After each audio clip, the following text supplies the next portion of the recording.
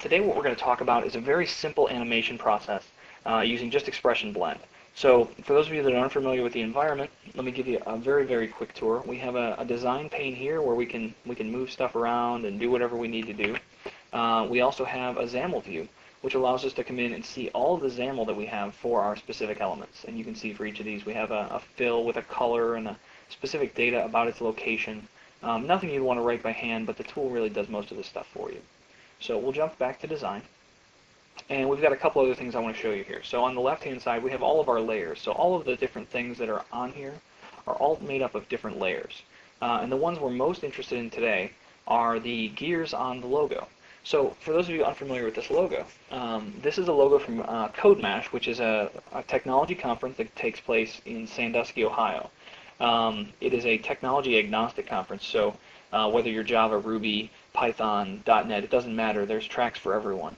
And the idea is that it's an opportunity for everyone in technology to get together and talk about their similarities instead of the differences that we seem to dwell on day in and day out. So it's a great conference to go and sit next to a Java guy and sit in a Java track or a Ruby track and really learn how and what they do the things that they do. And it really can help you get enlightened on how you might better approach the problems you're solving in your technology. So that's enough about that. You can go to codemash.org to read more about it, but the purpose of this podcast is certainly to talk about some animation. So let's get into these gears. We've got our orange gear, and you can see that we break that out into several more layers. We've got a frame of the gear, a black circle that's actually laying over it so it looks like a gear, the center of it, the blue dot, and then of course the teeth themselves. The teeth are the thing we're most interested in. So you can see they're all in here. There's 8 of them. But what we're really interested in is the group as a whole. We want to rotate those around the circle. So what we're going to do is click on orange gear teeth. And if I just come in here to my properties, you can see I've got all this great stuff here, one of which is, let me roll over that, is rotate. And if I rotate this, you can see that I'm rotating, but I'm not rotating around my gear. I'm rotating around that center dot that you can see right here. So that's probably not going to work for me very well. What I need to do is move that dot first. So I'm going to take my dot, and I'm going to drag it over here into the center of the gear, which is really what I'm more interested in. And it's pretty important when you're doing rotations and things that have some precision that you get in there real close and make sure that you've got it right. So I'm going to zoom way in on that dot, and I'm going to make sure it's right in the middle. And that is pretty darn close. So I can live with that. That's close enough. Go back to seeing it in the frame here. And now all we need to do is create our animation. So now we know if we rotate this thing, they're going to rotate around the gear. So let me set that back to 0. And now what we're going to do is we have to create a storyboard. So I'm going to come up here, and if you had storyboards, you could search for them. But since I don't have any, I'm going to create a new one. And I'm going to call this gear spin, so that later, if I want to call this animation in code or something, I can certainly do that. Now you can see the environment has changed a little bit. I've got quite a bit more information over here on my left-hand side. And that's because we're talking about a timeline now, and seconds and minutes and things that we're really going to need to manipulate. So what I'm going to do is I'm going to change the layout of this. I'm going to go to the animation workspace, which I can do by this, or I can hit F6 and F7 to toggle between. So I'll hit that, and then show you just by hitting F6, I can jump right back. So it's really your preference, but for animation, you get a lot more space here to work with. So we've got our gear teeth, and what we're going to do, if we come down here and make sure that we still have that selected, we need to now to set keyframes in our animation so that we know when and where and how things are going to get where they get. So we're going to record a keyframe on the orange gear teeth, and you can see that it creates a little oval here. And next what I'm going to do is say, okay, that's the position I want it to be in at 0 seconds. But at 1 second, I want those gear teeth to have moved somewhere. So I'm going to come in here, I'm going to move my thing over to 1 second, I'm going to create another keyframe that says, hey, when I get here, I need to do something else. And then I'm going to come in and change it. So I'm going to change this to 180 degrees. And you can see now that the box around it has actually moved. Let me zoom out for you a little bit so you can see that. We'll go to 33%. If I change this back to 0, the box is now up here around it. And if I change this to 180, it has rotated 180 degrees around the center point that we set. So if we hit play, you can see that our gear teeth actually spin. Pretty simple stuff. But now we have two other gears that we really need to animate. So let's go ahead and I'm going to test my project first. We get a little error here, but that's because I'm trying to run an ActiveX control locally. That will not normally happen. And you can see now that when I load my, I'm going to hit F5 here. When I load my application, you can see the gear spins for a full second. that's all well and good, but I really want these gears to spin forever. So the first thing I'm going to do is I'm going to come down here, and you can see now that inside here I have a render transform. Inside there I have rotation, and inside there I have angle.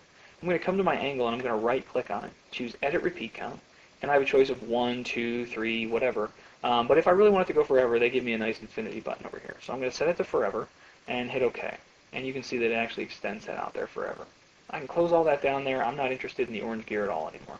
Now I'm going to work on the green one. So I'm going to open my green gear, and again we have the same setup, and I'm working just on the teeth. And you can see again we have a setup where the center is not where I want the center to be. Now the first time I did this, I didn't have a timeline. So my timeline recording wasn't on, and a lot of the stuff that's going on right now wasn't in effect.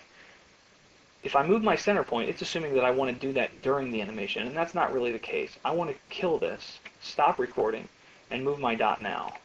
So I can come down here and let's zoom in quite a bit more. We scroll, and I'm going to move my dot right to the middle. Again, we want to be pretty darn close. It doesn't have to be perfect, because I could sit down and really do the math on this, but I want to be very, very close. And it just doesn't want to cooperate, does it? Okay, there's pretty close. So now we've got our green gear teeth, we've got our center. We want to move this back to 0 seconds. We want to make sure we're on our green gear teeth. We want to set another keyframe. And then we want to move it to 1 second.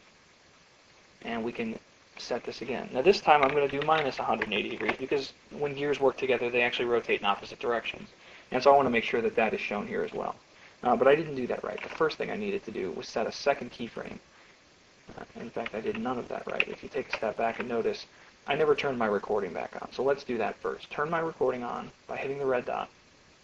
Then I'm going to set this to 1 second, or 0 seconds, I'm sorry. Get my oval. Move this to 1 second. Get my oval. And then I'm going to change this to minus 180 degrees. And I'm just going to jump through all the steps that we did before. I'm going to come down and change my render transform to rotation, angle. I'm going to set my repeat count to infinity and hit OK. And now if we come in here and run our project again, you'll see that we have 2 gears running infinitely. But that blue gear is still kind of not looking so good. So let's go jump on that one real quick. So again, we have close our green gear down, and then we have a blue gear. And inside blue gear, of course, we have our blue gear teeth. So let me zoom out on this a little bit, and you can see that our dot is way over here. We want to move it to there. But again, I made that mistake because I left my timeline recording on. So I'm going to Control-Z out of that. I'm going to turn my recording off, and then I'm going to move my dot. And we'll get it close, and then we'll zoom in so we can really see what we're doing.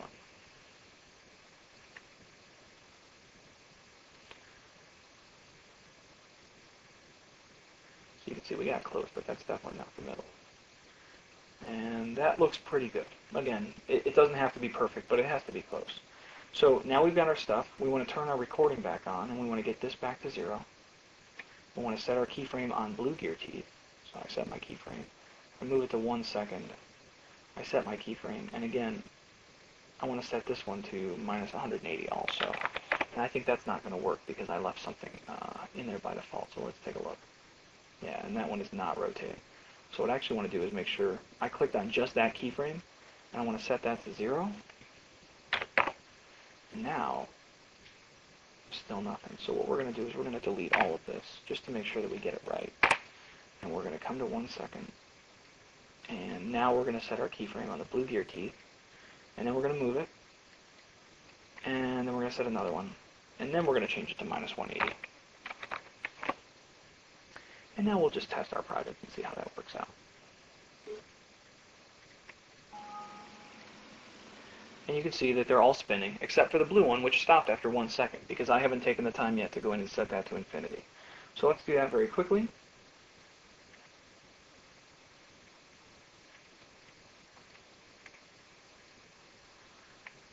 Infinity, okay. And now let's run it one more time, and then I will jump into the XAML to show you everything we've created. So now we have 3 spinning gears that all line up. We've got the whole head, everything's there, and everything looks pretty good. So that, in a nutshell, is how we do some simple gear animation in Blend.